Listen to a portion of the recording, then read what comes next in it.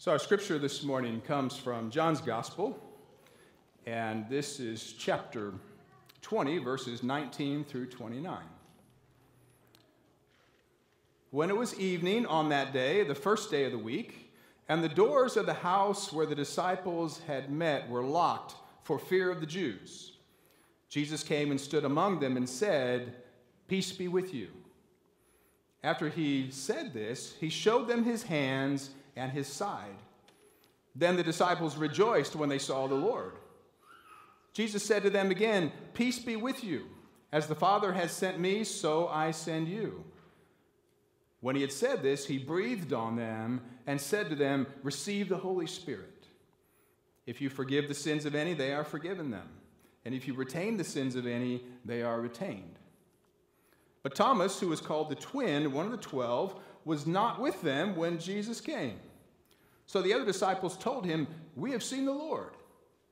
But he said to them, "Unless I see the mark of the nails in his hands, and put my finger in the mark of the nails, and my hand in his side, I will not believe." A week later, his disciples were again in the house, and Thomas was with them. Although the doors were shut, Jesus came and stood among them and said, "Peace be with you." Then he said to Thomas, "Put your finger here and see my hands. Reach out your hand and put it in my side. Do not doubt, but believe." Thomas answered him, "My Lord and my God." Jesus said to him, "Have you believed because you have seen me? Blessed are those who have not seen and yet have come to believe." This is the word of God for the people of God. Thanks be to God. Well, today we wrap up this sermon series that we've been in, this series entitled Picture This, where we have taken paintings that have drawn their inspiration from the Scriptures, and then we've used those paintings to guide us back into the Scriptures. It's a way of not only hearing the Scripture with our ears, but also hearing the Scriptures with our eyes. And today's painting is by an artist named Caravaggio, and the name of the painting is The Incredulity of St. Thomas. And in a moment, we're going to have it up here on the wall, and we'll unveil it here. And, of course, you can use your cell phones, and you can use the QR code on the front of the bulletin like we've done each week, and you can get that on your phone so you can, zoom in and out and see. Or you can go to the website, www.icumc.org, and click on sermon videos, and then you can see the pictures there also. And so, we will, like we've done every week, first thing we'll do is we'll just unveil the painting, and we'll just spend a moment and look at it and see what we notice. So, Elaine, if you would play us some picture viewing music there.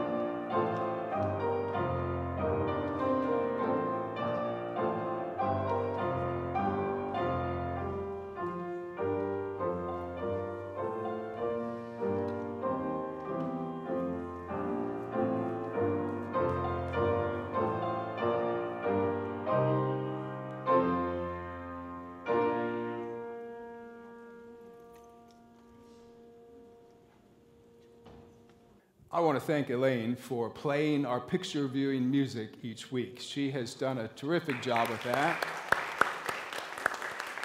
And the pieces that she has been playing, so it's a great big classical work called Pictures at an Exhibition, and it's a piece of music that has drawn its inspiration from an art exhibit.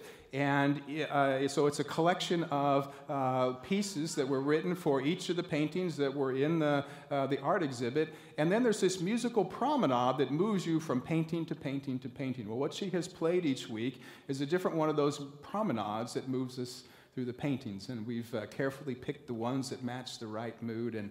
And you ought to see how many notes are on those pages. Very difficult work, and thank you so much.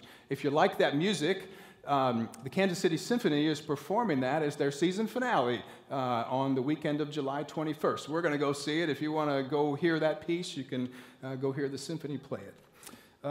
So, our painting today, where in the world will we start with a painting like this? And maybe the starting place is the familiarity of this. You know, I didn't even have to read the scripture. All I would have had to do was uncover the painting, and you immediately know what this is. It's Doubting Thomas. Even people who don't read our scriptures and share our faith know the story of Doubting Thomas, which is pretty astounding. But I would bet that probably not 1 in 10, even the folks who read the scripture, could tell you what happened a week earlier from this night. You know, it's the paragraph, this is the first paragraph that we read. And it's a night where Jesus comes, and the disciples are all safely locked in their room from the Jewish folks. And Jesus comes and shows them his wounds. And when they see the wounds of Jesus, they celebrate, my Lord, and they're happy to see the Lord. But it's not until after they see the wounds that they're glad to see him. And then he breathes on them and says, receive the Holy Spirit. And then he gives them the power to forgive sins. He says, if you forgive the sins of any, they are forgiven them. And if you retain the sins of any, they are retained. What more could happen in a night? And how significant is that the resurrected Jesus shows up to them, they receive the Holy Spirit, and are given the authority to forgive sins. That's way more significant than one guy sticking his dirty finger in Jesus' side. You know, I just look at his thumbnail, how gross that is. You know, probably gave him an infection. It's just, and yet we don't see the painting of the week before. Even though that was a far more significant night than this one. And yet we all know this one. And I wonder why that is. That we don't get the painting for the other night, but we do get it for this one. And I think the answer to that is this is a far more relatable story. Don't we all wrestle with doubts? And aren't we being asked to believe some pretty outrageous stuff? That there was this guy and he was fully human, but at the same time he was fully God, 100% human, 100% God. At the same time, 100 and 100, that doesn't add up to 100, but somehow the math is supposed to work. And then, he was killed. That's easy to believe. But then, after 3 days, was raised from the dead, interacted with people for a couple weeks, then ascends into heaven, and somehow from there is accessible to each of us. That's a pretty tough pill to swallow, don't you think? And don't we all wish we had the tangible proof, the finger in the side moment like Thomas gets to help us in our belief? You know, this painting, so there's no detail. You know, if you look at the room itself, we get no detail at all. Absolutely nothing. And we get no description of the room in the scriptures except for one, and that is that the doors were locked. So they were safely and fearfully locked inside this room for fear of the Jews. And so the disciples are in here safe from the doubters outside. And pretty extreme doubters they were too.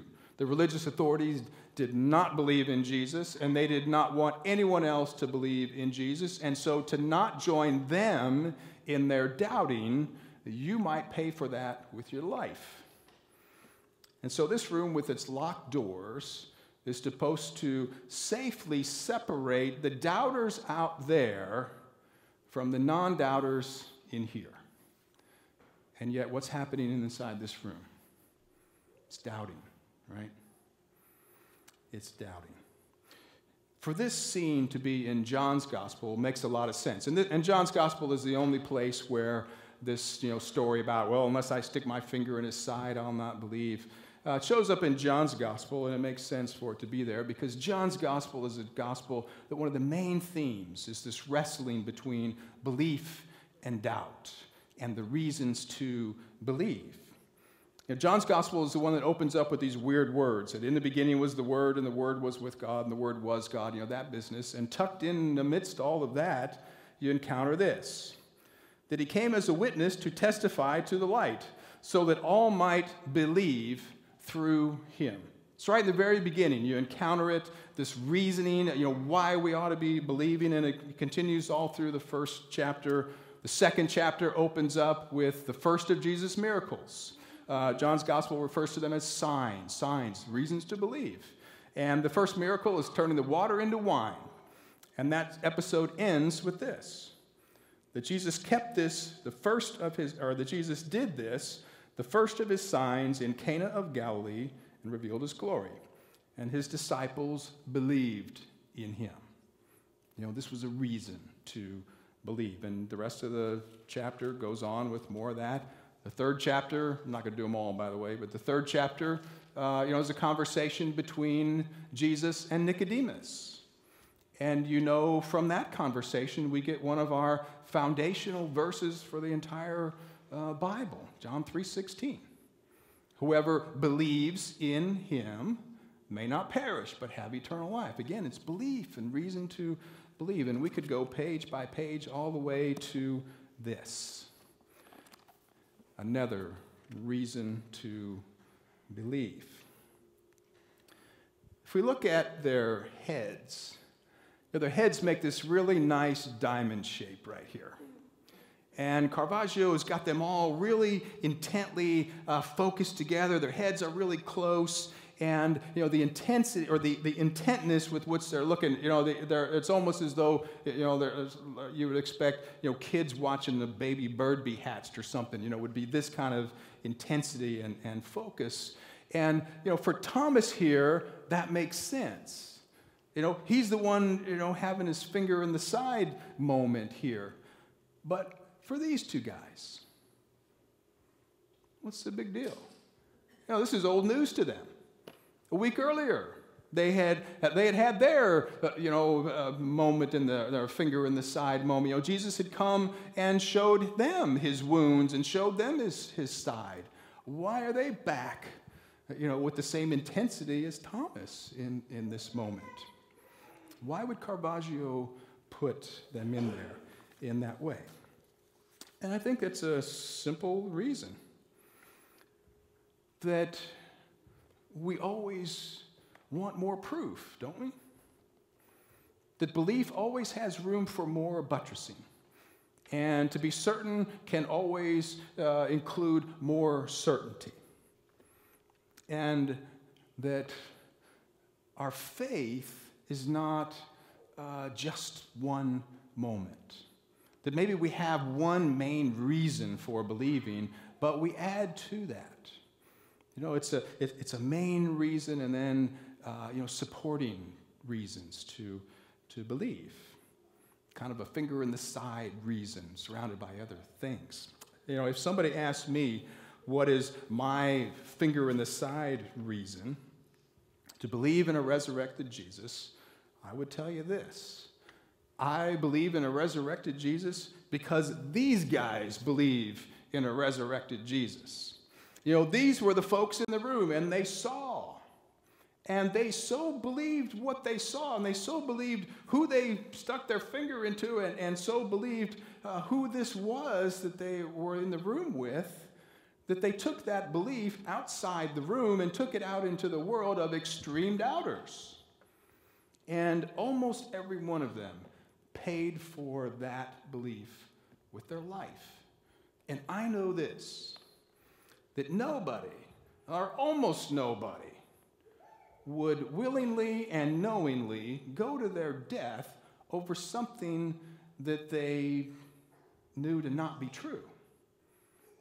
And so their belief, they're having gone from doubt to discovering belief, and what they did with their finger in the side moment gives me my finger in the side reason for believing in Jesus. And that's why I proclaim Jesus in a world of extreme doubt. You know, we talked about these heads here and this moment. And you know, this moment here is so well captured that Caravaggio has really captured the doubt in this moment. And this paint, of all these paintings, you know, to really talk about a painting that is an instant, this is the one. And you can see on his face here just this transformation that happens in that instant where doubt discovers belief. And if you look at their faces here, so we've got four folks. Thomas is looking right here at his finger. And whoever this fellow is, he's looking right here at his finger. But the other two, Jesus is looking at Jesus' hand on his wrist. And this fellow is looking at Jesus' hand on his wrist. And I would ask you, which is more important to Thomas's faith? Is it actually sticking his finger in his side? Or is it this? Is it Jesus meeting him in his doubt and guiding him through that doubt? You probably have your finger in the side reason for believing in Jesus. But along with your finger in the side reason for believing Jesus, hasn't Jesus been guiding you in your doubts? You know, there's no detail in this room. This room could be any place.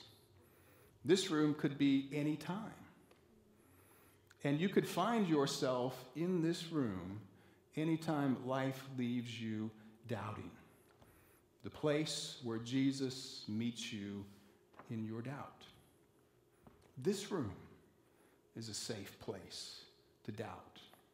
But isn't that part of why we come here? That we come here with a mixture of faith and uncertainties. We come here with, well, I believe this, but I don't know about that.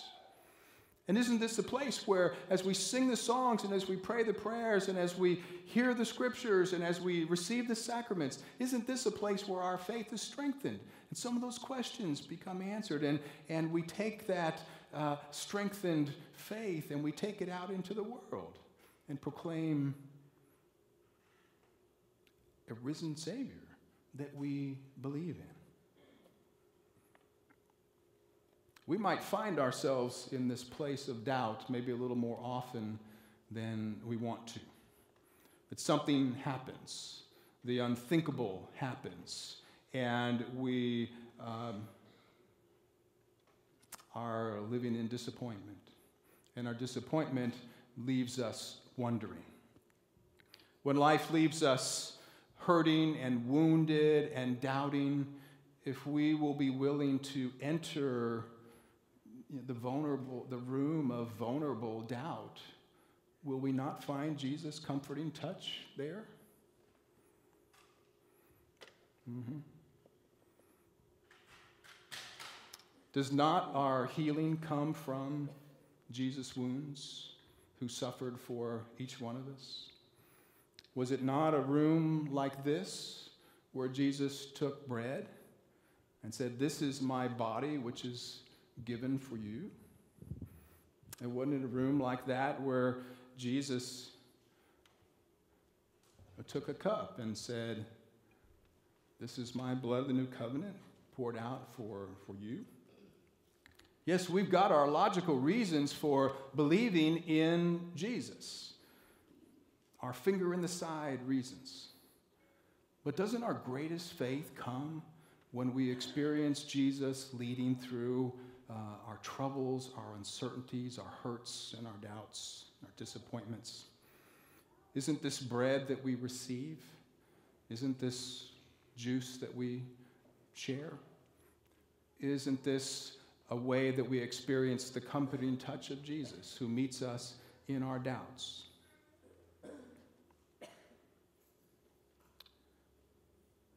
Christ invites us to the table. He invites us to come with all of our doubts, all of our uncertainties, all of our hurts. And we're invited here to experience the comforting presence of Jesus, who is present to us in a way like no other in this sacrament that we receive. It was on the night in which Jesus gave himself up for us that he took bread, and he gave thanks to God, and he broke the bread, and he gave it to his disciples and said, "Take, eat. This is my body which is given for you. Do this in remembrance of me." And when the supper was over, he took the cup, and he gave thanks to God and gave it to his disciples and said, "Drink from this, all of you. This is my blood, the new covenant, poured out for you and for many for the forgiveness of sins. Do this as often as you drink it in remembrance of me." This that has been given to us, this bread, it's tangible. You touch it. It's as tangible as sticking a finger in, Jesus' side. And this cup, same way. Tangible experiences of the presence of God, helping us and guiding us when we may doubt. And so, in remembrance of these, God's mighty acts in Jesus Christ, we offer ourselves in praise and thanksgiving as a holy and living sacrifice in union with Christ offering for us. Pour out your Holy Spirit on us gathered here and on these gifts of bread and wine. Make them be for us the body and blood of Christ, that we may be for the world the body of Christ redeemed by his blood. By your Spirit, make us one with Christ, one with each other, and one in ministry to all the world until Christ comes in final victory and we feast at his heavenly banquet.